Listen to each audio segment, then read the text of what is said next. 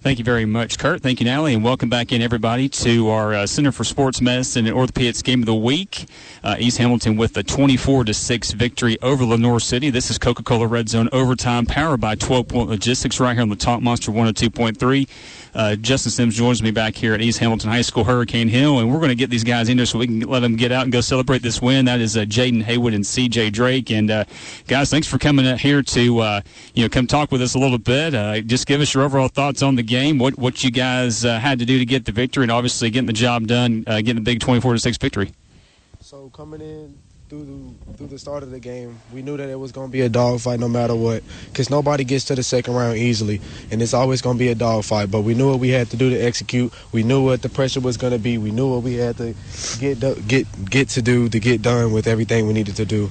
And I mean, I'm just glad we were able to do what we were able to do. Hey, you guys were down 6-3 at the half. Jaden, you had 2 big touchdowns in the third quarter. Kind of talk about just that third quarter and kind of what you guys were telling each other on the sidelines, getting back in that game. What was the deciding factor getting the win tonight? Well, we knew several times. We've been down before coming out of the half, and we knew how that feeling was, and we knew what we always have to do.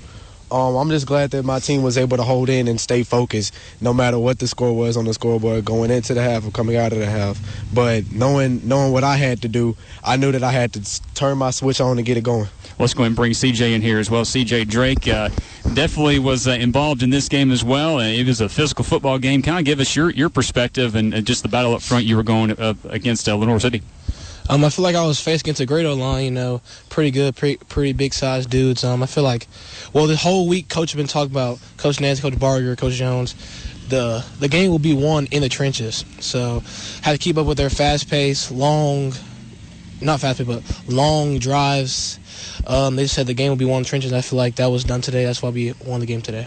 Yeah, CJ, you talked about practice this week. Now, we heard you maybe got to line up against a special quarterback in practice to learn this offense. Coach Nance lined up at quarterback. Did you maybe take a chance to get a shot at Coach in practice this week, or was that a little fun to see him running some snaps back there? Yeah, it was pretty cool, pretty fun watching him do that. But I actually didn't take a shot at him. My friend LJ, okay, he actually got him one good time on accident, but it was all fun and jokes and stuff. Didn't seem to hamper Coach tonight as he was coaching his tail off there. Just a big win overall.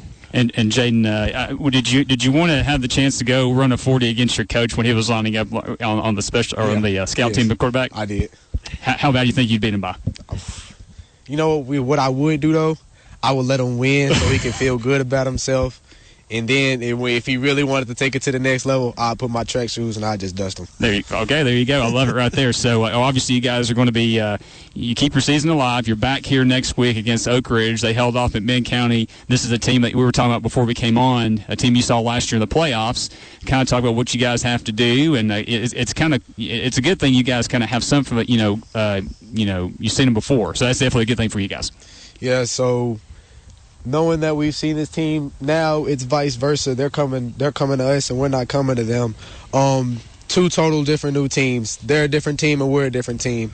And knowing what we got to do to beat this team, we're coming, and we're going to come out strong to fight. I love it. And, CJ, just talk about that as well. Are you expecting the same kind of physical attack that you saw here tonight? Because both those teams are in the same region, a lot of physical football there, too.